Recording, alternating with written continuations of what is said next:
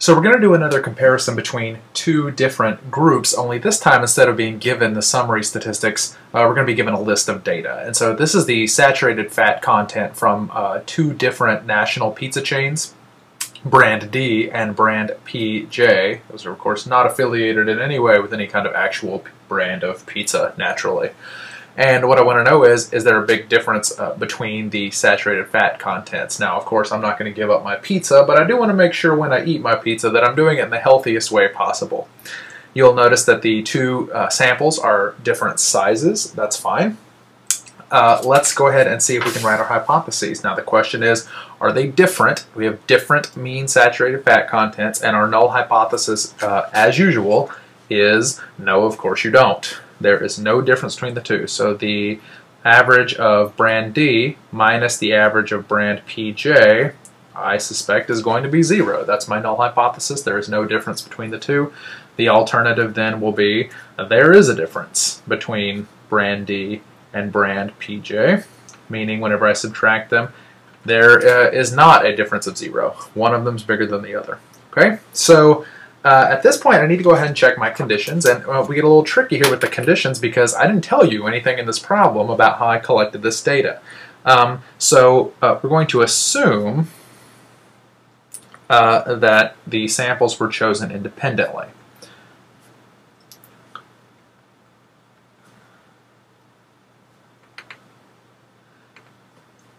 In my tireless quest to make sure that you have the highest quality statistics education, I went across the state sampling pizzas from multiple pizza restaurants. It's a tough job, but I was willing to do it for you.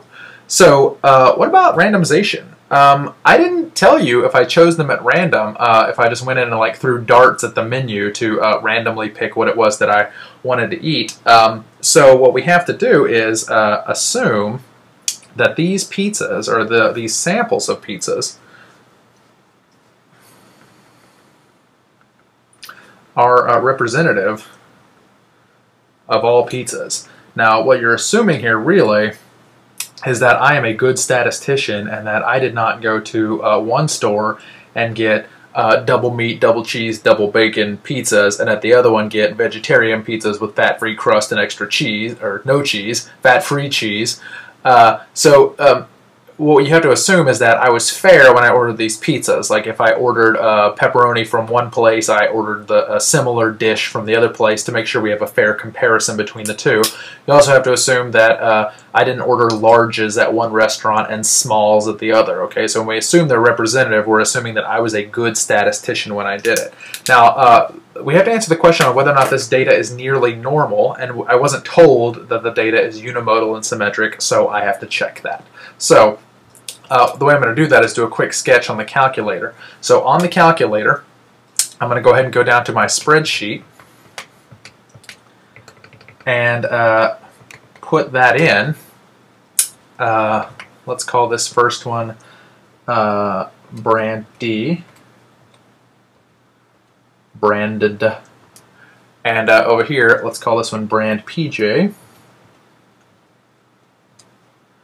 I could probably get away with just abbreviating them D and PJ, but let's go ahead and type the whole thing in there. So what I'm going to do is take this list of data that I have here and real quick just type in this list of data. I'm going to put Brand D and Brand PJ in there.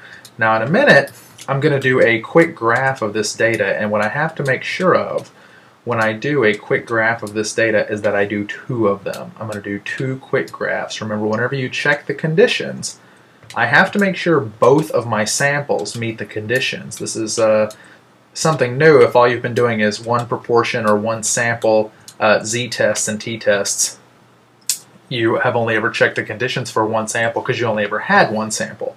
But here I've got 2 random samples that I chose, and I have to make sure that both of these random samples that I chose, or I'm saying random, we don't know that they're random, both of these representative samples that I chose meet the conditions. If one of these samples doesn't meet the conditions, my results are a little less reliable than I would like. So what I've done here is I put in Brand D and Brand PJ, and so I'm going to go ahead and do Brand D first. So on the inspires, you can just go select the quick graph option, and you can see there's the dot plot. I sort of prefer histograms myself, but dot plots are okay. And you can see that this is not perfectly normal, but it doesn't have to be perfectly normal. It has to be nearly normal. So you can see it does look like it's unimodal and reasonably symmetric. This bar right here is a little unusual, but I think if I didn't have that bar, it'd be really close to normal. So I'm going to do a real quick sketch here for brand D. Your sketches don't have to be perfect by any means. Just enough to show that you really did check the conditions. I'm going to do an extremely hasty sketch here so that you don't have to spend all day watching me make this beautiful drawing. And then I need to do the exact same thing with brand PJ. Now the Inspires is really easy. You can just come down here and highlight brand D and change it to brand PJ, and it will adjust it. Now this looks a little less normal than the previous one, but I'd say it looks normal enough. This is brand PJ. Normal enough. Now you may think, golly, he's being awfully OCD about checking all these conditions. And I am, because your AP exam will be anal about you checking the conditions. Now, if you squint really hard, I think you can probably convince yourself that brand PJ is also approximately, roughly, extremely roughly unimodal and symmetric. I've mentioned this before. The AP test will not give you problems where you can't meet the conditions because your results would be unreliable if you couldn't meet the conditions. But you still have to check. I'd say roughly, very roughly, unimodal and symmetric. Okay, so I've got my two drawings done, and I've specified that both of them are roughly unimodal and symmetric. Last thing I have to do is specify what kind of test I'm going to do. So I will perform a two-sample t-test. Because I have two different groups that I'm looking at, a two-sample t-test. So let's go ahead and write down the mechanics here. I'm going to need the number of things in group D and the number of things in group PJ. I'm going to need the average of my sample in group D and the average of my sample in group PJ. And then I'm going to need the standard deviation of group D and the standard deviation of PJ. Now, if you're a real go-getter, you can just take these lists and figure it out yourself, but why in the world would you do that? Because you've already gone through the trouble of putting the data into the calculator. Why not just make the calculator do it for you? So I need to go back over to my tables, and I'm going to go to Statistics, Stat Tests, and I'm doing a two-sample t-test. And this time I'm going to use data because I already have the data put in there. And so my first list is brand D, and my second list is brand PJ. Frequency I'm going to leave alone. My alternative hypothesis was that they are not equal, so I'm going to leave that alone. I'm going to leave pooled as no. And I don't want to put the first result in column B because that's where my second list is. So I'm going to change that to column C. And let's go up here. Let's go ahead and close this window so we can get a little better view here. Okay, so here's my two-sample t-test. There's my alternative hypothesis. There's my t-value, my p-value, my degrees of freedom. Let's go down and find the things I was looking for. Okay, there's the average of my first two groups. The average of group 1 was 11.25. And according to the calculator, the average of group 2 was 6.533. I'm reading this off the calculator. Group 1 was 3.1933 for the standard deviation, and group 2 was 2.5875. And finally, group D had 20 things in it, and group PJ had 15 things in it. This is all information that the calculator gives me. Okay, so there's my summary. let's go ahead, even though the calculator already told me what the answer is, let's go ahead and write out our t-test that we're going to do. So t equals, on the top is what did happen, what the actual difference in between the two of them was. So according to the calculator, group 1 was 11.25 and group 2, I'm just going to round, was 6.53.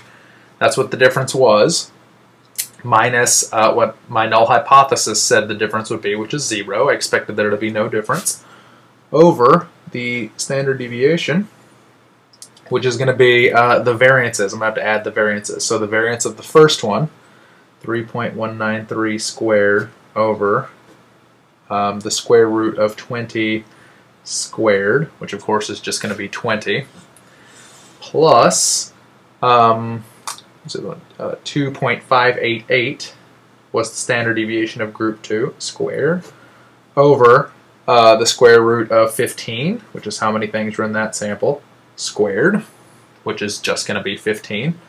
This looks pretty ugly, but I don't really have to do this. The calculator already did it for me and told me what the t-value was. According to the calculator, the t-value is 4.82344. I only need 2 decimals there because that's all the chart would show you is 2 decimals. I don't even really need to go look at the chart though, because if I went and looked at the chart, it would be just to find the p-value. And the calculator told me that as well. The p-value is 0.00003. So that's 4 zeros and a 3. And then the last thing I need, because I'm going to do a confidence interval in a minute, I need to know the degrees of freedom, which is 32.7573. You could round that to 33 if you wanted to. I'm going to be a little more specific this time and do 32.757. I'll probably end up rounding that to 32.8, I guess. So about 32.8 degrees of freedom. So we're going to need that for a confidence interval here in a minute, but before we do the confidence interval, let's talk about what the p-value means. The p-value is very, very low. So since the p-value is low, I reject the null hypothesis.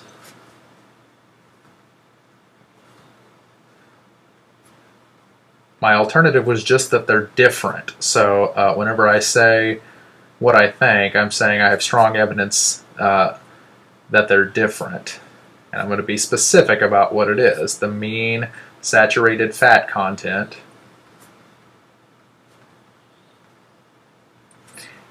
is different between brand D and brand PJ. We'll say brand D is Pizza Hut and brand PJ is Mr. Gatti's. Probably that's what they stand for. So I'm saying that I think there is a difference. I believe that there is a difference between the two. So now let's figure out how big that difference actually is. And in order to figure out how big that difference actually is, I'm going to do a confidence interval. So the confidence interval is going to be whatever the difference is. I still haven't figured out what the difference is, but I'll have to in just a minute. Whatever that difference in their averages turns out to be, plus or minus the margin of error, which is the critical value for, and it's okay if you round this to 33, but I'm going to be specific and do 32.8 degrees of freedom. I'm going to be specific, not because I'm anal about having it exactly right, but because the calculator is going to do it for me. I don't have to actually go look up this number. The calculator is going to do all that for me, so why not be specific? Times the standard error, which we just figured out a few minutes ago. It's the variance of group 1. I'm going to write this a little differently than I did the first time, just so you can see that these are the same. There's the variance of group 1 plus the variance of group 2, which is 2.588 over root 15 squared. This is exactly the same as what I did up here for the hypothesis test, just written in a little bit different way. If this makes it clearer for you, this was the standard deviation squared plus the standard deviation squared, which gives me the variances. I add the variances and square root them. Okay, so once I get that done, I'm not doing any more work. I'm going to make the calculator do it, especially since I still have, the data put into the calculator here, brand D and brand PJ. I'm going to go Menu, Statistics, and this time I want to do a confidence interval to find out what I think the difference is. This is a 2-sample T interval. I'm going to use data because I already have that put in. List 1 was brand D. List 2 was brand PJ. The frequency is going to be 1. I'm only using each list one time. 95% seems good. Let's put our result in column E since we're using the first 4 columns. Okay, and so right over here you can see the calculator gives me the lower and the upper. The lower is 2.72663. The upper is 6.70671. I'm going to go ahead and round that to 2 decimals. 2.73 and 6.71 is the interval. So I am 95% confident that the mean saturated fat content, sat fat, of brand D is between 2.73 and 6.71 grams higher than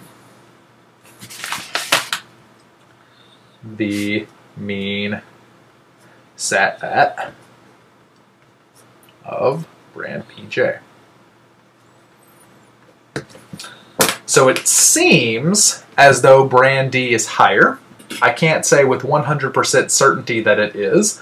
I am 95% confident that the difference is somewhere in between here. That means there's a 5% chance I'm wrong. I would have to be wrong by a lot. I would have to be wrong by more than 2.73 grams for brand PJ to actually be higher, but it is possible that I'm wrong, so I don't want to go too far and say there is evidence that, or I guess it's okay to say there's evidence, but I want to say this is proof that brand D is higher than brand PJ. I don't have proof that one's higher than the other, just a really strong suspicion. So whenever I go on my next pizza bender, I will be buying all my pizza from brand PJ so that I can eat pizza in a healthy kind of way.